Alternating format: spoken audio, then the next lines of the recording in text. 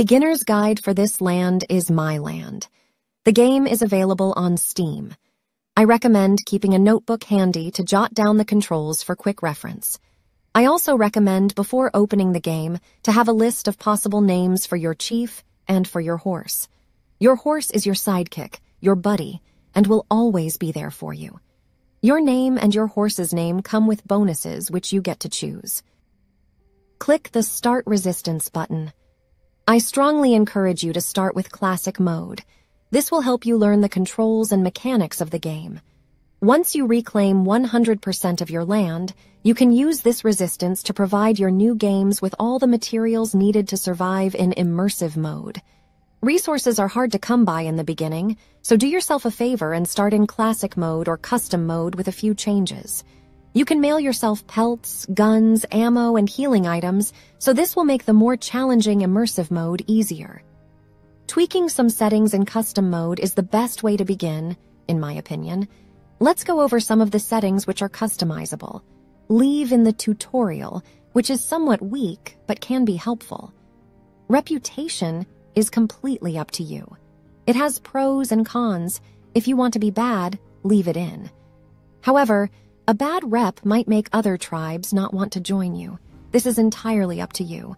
I normally turn it off. You may get an XP bonus with it on. Leave in world bosses.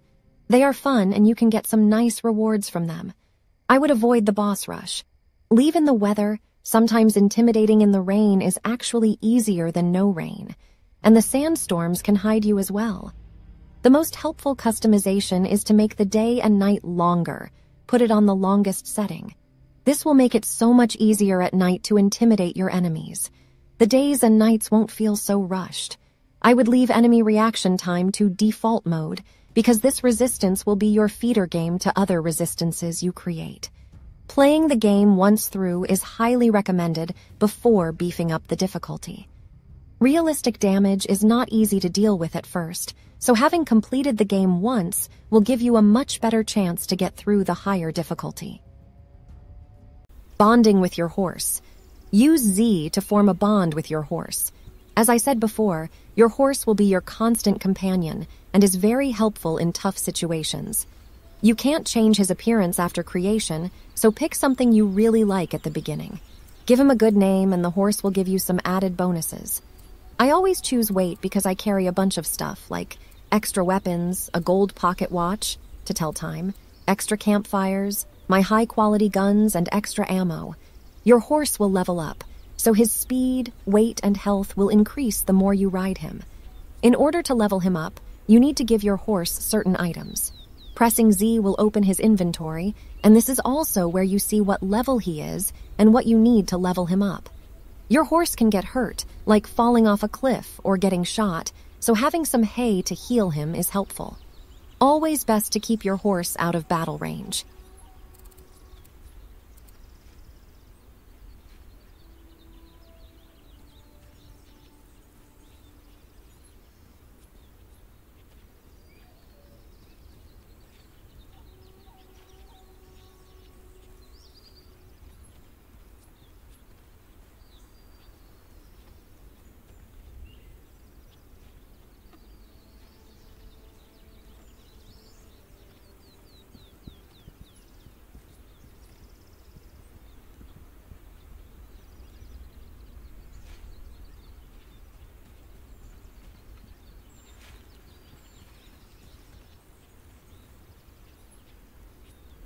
The first thing you do on the train is to pick a name. I like realistic names, but choose what you like. You get bonuses for choosing certain names. I personally think increased weight and extra skill points are the best starting options. I think it's wise to avoid any negative names, because the loss of skills can be too much to overcome, especially because XP is hard to come by. Weight comes in handy when looting and carrying weapons and ammo. In the beginning, you'll want to loot just about everything. And of course, extra XP is never a bad choice. Begin by choosing normal start mode.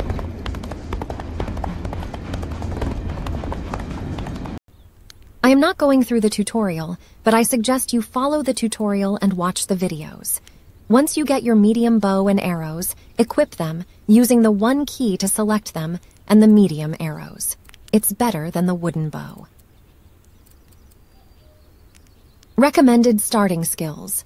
I highly recommend starting with heal over time. You can eat food to recover, but it takes a while. It's easier to get back into the game when you heal while riding to your next location. The next best starting skill is sneak. In the beginning, sneaking and intimidation will get you further in the game, with less headaches than if you just go start attacking the invaders. Second or third best starting skill is reduced intimidation time. I put all early skill points into reduced intimidation and sneak. Then, I invest skill points into crafting war bows and heavy arrows. I skip over the medium. For me, the war bow is the best in the game. I also put skill points into stone throw. This skill is fun. I made a previous video about stone throw. It's nice because you can equip a stone at any time. No need to collect them or carry them in your inventory. Throw stone to knock someone out is simply brilliant, though it can cause enemies to become aware of your presence. But give it time, and they will forget about it. If you bought the Founders Edition, the Ancestor's Bow is also a wise starting bow. You can use the stun arrows, but you will need to get a headshot for it to work. I rarely use the stun arrows, but some players use them effectively.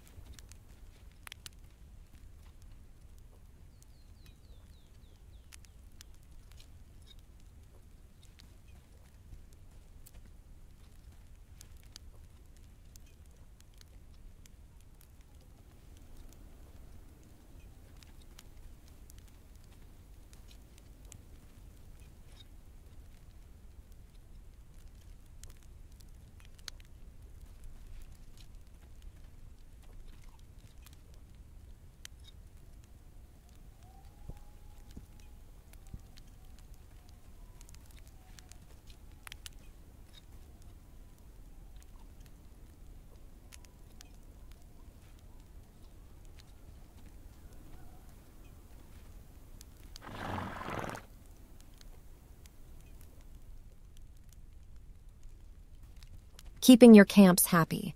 You will need to get the skill for improved hunting, so you can loot animal parts like horns, tusks, and hides. These are located under Chief in the skill menu. You can buy the items you need to level up your camps in the trade window if you have enough trade tokens. You will get some items by completing social events. You can ask in chat for items to level up your camps. Most players are helpful and are willing to share items you need. Press the T button to bring up the chat menu. You should always keep food in your camps along with bows and arrows. If your camp is overcrowded, they will leave. The tribe only hunts animals using bows and arrows. Getting groceries from farms is how you level up warriors.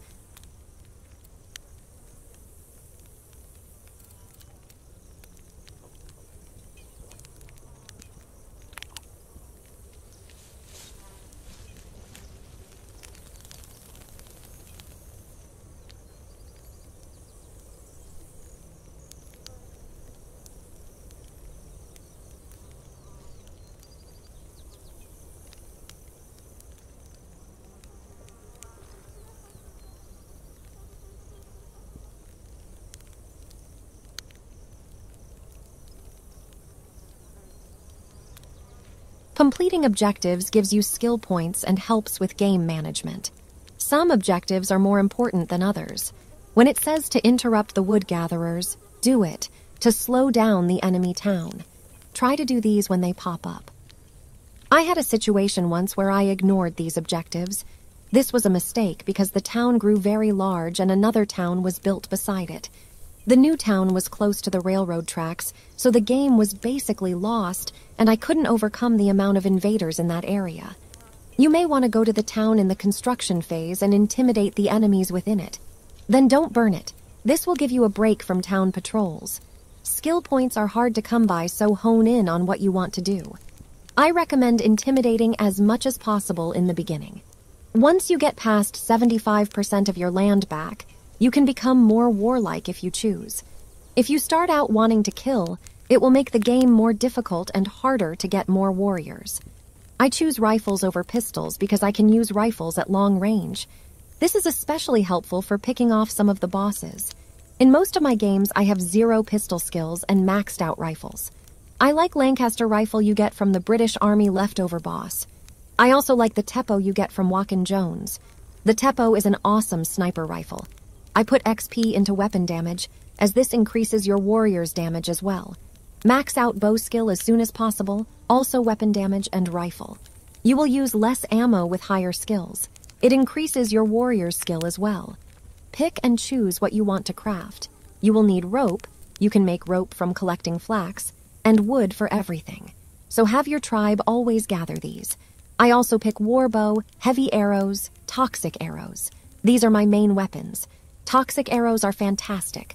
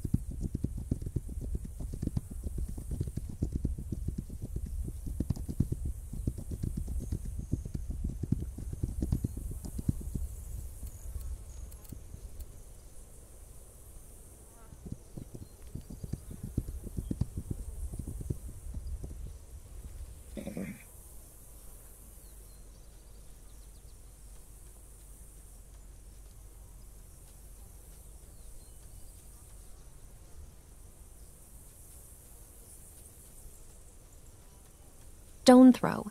Use E key, choose stone throw, hold down G to get the red circle on your target. Once the reticle turns really small, release G key to knock out your enemy.